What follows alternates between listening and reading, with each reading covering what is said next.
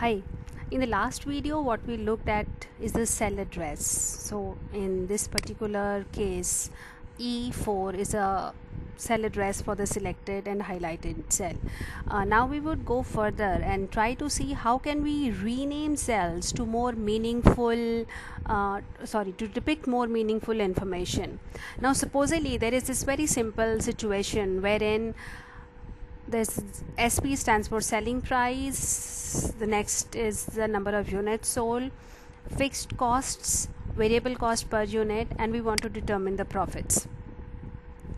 Now let us assume that the selling price is 20 and so this 20, since it is rupees 20, we would like to convert this 20 into rupees to be represented as rupees 20.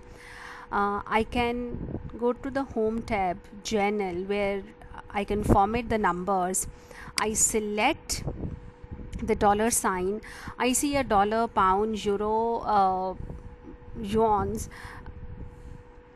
but I'm not able to see the rupee sign, so I can go to more accounting formats and I'll be taken to this screen wherein I go to symbol, drop down, and I scroll down till I find my desired sign,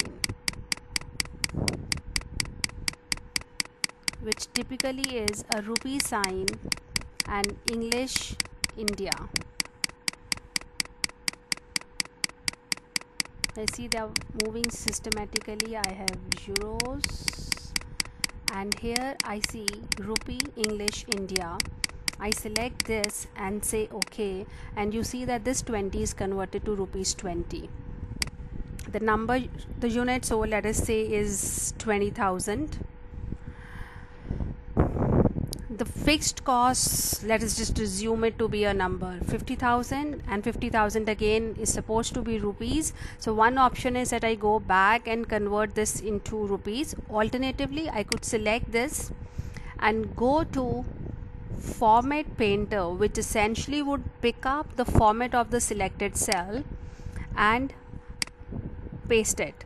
The moment I see hash, that essentially means that the content of the cell is large compared to the cell width. So I can simply go and double click next to the cell and I'll get my information reflected in the right manner.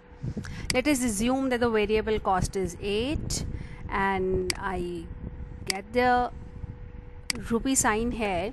Now what I want to do is calculate the profit, and in order to do so, typically in Excel I would start any formula with a equal to sign. So the profit would essentially be equal to the selling price minus the variable cost into the unit sold and minus the fixed cost, right?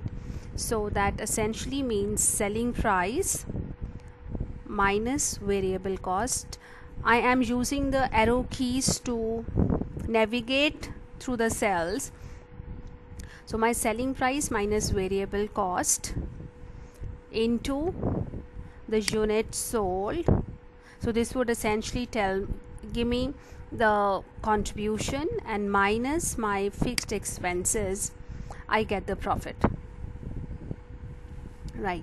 Now if I go to the cell which had the profit, you see here I'm getting the cell address, that's E10, and here I am getting the details of what is the formula within this cell.